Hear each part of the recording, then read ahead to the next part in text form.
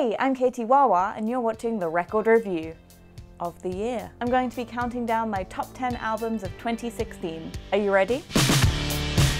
Quick disclaimer before I begin, this list is entirely subjective, so if the idea of other people having opinions in any way offends you, I advise that you click away right now, or maybe just take a deep breath and relax. Cool. I'd love to see what your favourite albums of 2016 are in the comments, so feel free to type them up down below, but these are mine. Before I dive into the official top 10, I wanted to give an honourable mention to an EP that I was so impressed by this year. It's the Nova Twins' self-titled debut record. Nova Twins are a punk duo and their music is full of energy, pedal effects and witty lyrics. The artwork is also stunning and this record is pressed on green vinyl. Hopefully they'll have an LP out soon. But now let's get to the top 10 albums. Starting off the list, at number 10 it's the Neon Demon original soundtrack. The Neon Demon was one of the best films that came out this year, although it was a little bit controversial. It's about cannibalism, necrophilia, and the world of fashion, so a real family film. Elle Fanning plays a young model trying to make it in LA, but her journey twists into a modern gothic tale. It was directed by Nicholas Winding Refn, I think I'm saying that right, who also directed Drive, and it was also scored by Cliff Martinez. The soundtrack has similar tones to the Drive soundtrack, that sort of 70s, 80s electronic sound, as well as an original track from Sia called Waving Goodbye. Cliff Martinez actually won the Best Composer award at the Cannes Film Festival this year as well for this soundtrack. I love when different art forms mold together to create an entire experience like this. The soundtrack comes on a double LP and it's pressed on red and blue vinyl, which is so gorgeous. At number 9, it's Gallant's debut album, Ology. I'm pulling my way in gold. Ology came out in April, but I have to confess I've only recently discovered it. A friend of mine who always has the best recommendations and actually introduced me to Grimes told me about Gallant, so I immediately went out and looked him up. Ology is an impressive debut with a fresh and exciting sound. Gallant's vocals have this soulful strength to them, and although Ology is an R&B record, it reminded me of elements of indie and electronic. Weight in Gold is beautiful, and I'd recommend listening to that first to get a feel for him as an artist. Going way back to January, number 8 is Daughter's second album, Not to Disappear. Daughter are an indie folk band and they have a very melancholic style. Every word is weighted down, every pause pregnant, and there's something so cathartic about listening to that kind of music for me. I've always loved artists like Jeff Buckley, The Cure, and Joy Division. That elevation of profound sadness really appeals to me. Not to Disappear reminded me of the XX's debut album, but with a darker vein running through it. There's a lot of reverb, and singer Elena Tomra's vocals are refreshingly honest. Doing the Right Thing is probably one of my favorite songs from the album. I was trying to figure out why that was, but I just can't. I love it. It's so good. Lucky number 7 is Lady Gaga's incredible Joanne. If I had a highway, I would run for the hills. If you could find a dry way, I'd forever be still. The vinyl pressing literally arrived last week, and if you like the record review on Facebook, then you'll have seen my initial excitement about getting this. Sangeeta and I also did a live stream of our first impressions of the album back when it came out in October, which I'll link to in the description. Joanne is such a stunningly stripped back album, showcasing Lady Gaga's pure skill and talent. I love her more extravagant productions, but it's so nice to see her demonstrating that she also has this really solid musical background and technical talent. It's also a more emotional album. The title track reminds me a lot of David Bowie's early Letter to Hermione. I think what I enjoyed most about Joanne, though, is the potential that it unlocks for future Lady Gaga albums. She's no longer restricted to making this highly produced pop, and instead she's free to experiment with pretty much whatever she wants. Rounding out the second half, at number 6 is Radiohead's much anticipated A Moon-Shaped Pool.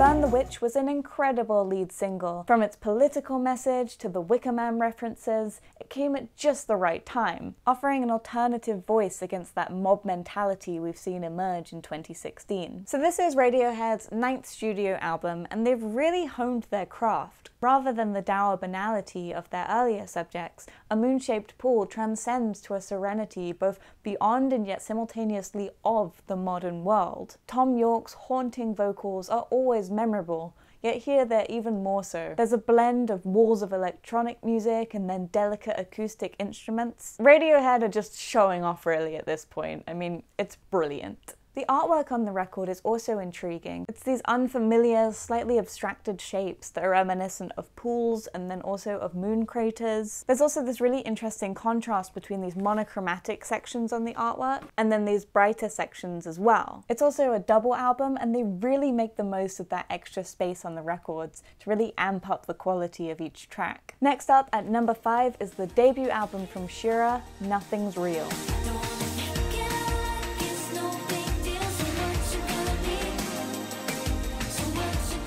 Shura has been making perfect synth pop for a while now, but this is her first LP released in July, and it was well worth the wait. Her music reminds me of an early Madonna, and each track strikes this perfect balance between optimism and emotional depth. I also love her lyrics and how she plays with expectations. She has a song called Indecision, which at face value is about a romantic relationship, but it's actually about her choosing a record label. Shura also hosted a listening party on Twitter where she tweeted about every song in order, answered questions about the production process, and explained all these little intricacies in the lyrics. It was such a cool thing for her to do, and I really hope it's a trend that catches on, because I'd love to see other artists sort of demystifying that production process. The version of this album that I got was the HMV exclusive, which also came with an extra 7-inch single of the Space Tapes, and that features another of my favourite artists, Marika Hackman. Those tracks aren't actually included in this album, but I'd really recommend looking them up if you enjoy this. At number 4, it's the self-titled debut and final album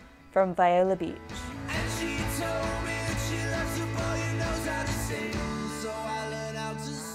Viola Beach have been in the news this year. You may have heard about them because unfortunately while they were touring in Sweden, they were involved in a car accident and the entire band, along with their manager, all passed away. Amazingly, their debut album was almost finished, so it was still able to be released. And it became a posthumous #1 in the UK, thanks partly to a lot of support from the community and also even celebrities like Liam Gallagher. Coldplay also paid tribute to them at Glastonbury, covering their track Boys That Sing. My heart goes out to their families and friends, and I can't even imagine how difficult it must be. It has to be said though, this album is brilliant. Fresh indie rock full of feeling and disillusion and just so much potential. Their sound reminds me of Bombay Bicycle Club, Jamie T, and a bit of the Arctic Monkeys. I first heard about them through Flying Vinyl, the vinyl subscription service, because Viola Beach had featured in one of their boxes, and that's now one of the only vinyl versions of their music that exists. This album hasn't been pressed on vinyl yet, but I really hope that they do. I think that there'd be a lot of support for it, and I'm sure a lot of people would want to buy it. If you haven't heard this album yet, then seriously, what are you waiting for? Just give it a go, you will not regret it. Getting into the top 3, I adored The Bride by Bat for Lashes. There's a tear in my lover's eyes.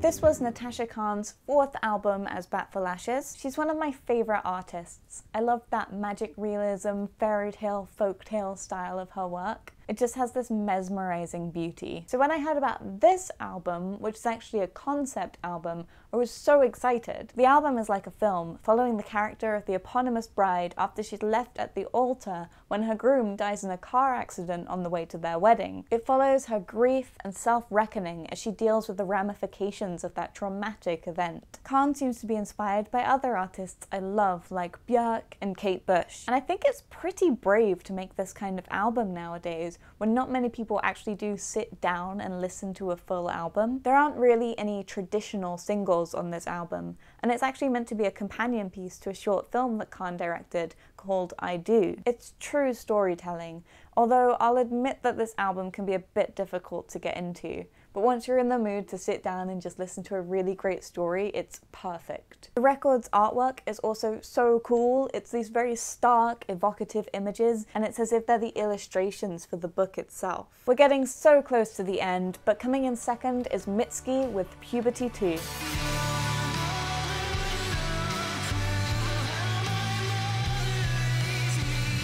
This is Mitski's 4th album, and it's proper indie rock. music. The first song I heard of hers was Best American Girl, which has so many familiar, cathartic tones to it. It reminded me of Amanda Palmer, that strength yet uncertainty and honesty. Mitski's third album, Bury Me at Makeout Creek, got a lot of positive responses, but I think that this is the album that people are paying more and more attention to. Mitski was born in Japan, she's half Japanese, half American, but she also grew up all over the world because her family moved around a lot. This album addresses ideas about belonging and identity that I think are familiar to a lot of people, and it does so in a way that's accessible to everyone. Finally, my top album of 2016. At number 1, it's the inimitable David Bowie with his final masterpiece, Black Star.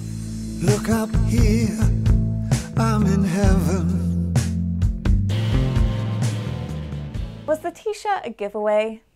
Be honest. Even though Black Star was released in January, it was always going to be tough to compete with for the number 1 spot. I actually feel a bit sorry for every other artist who's just stood in Bowie's shadow all year because of it. When I first heard Black Star, it was that weekend when we thought that everything was normal. Critics were picking holes in it, trying to get that controversial opinion, or just like expecting it to be great. I was enraptured. And although I do hear that slower, darker jazz style that a lot of people have remarked upon, I was most struck by the way that certain songs like Lazarus seem to have this almost heavy metal influence. In retrospect, it makes sense. A lot of metal is morbid and existentialist. Were those the thoughts running through Bowie's mind? I could go on about the music itself, but I think a lot of people have done a far better job of explaining exactly what Bowie's done in Black Star. I think what impresses me the most is that Bowie created this while he knew he was dying. He could have spent his final months quietly with his family, like a lot of people would have, but instead he channeled his incredible talent into this one last gift to the world. Like a true star, he went out in a supernova, in an explosion that could outshine galaxies. Well, that's it for 2016. Thank you for watching my top 10. But now I want to know, what do you think were the best albums of 2016? And if you agree or disagree, let's just have a really respectful debate in the comments. And if you're not already and you'd like to be, why not subscribe to my channel? Make sure you turn on notifications so that you'll get an alert whenever I post a new video or if I start live streaming. Thank you so much for watching, and I'll see you next year. Bye!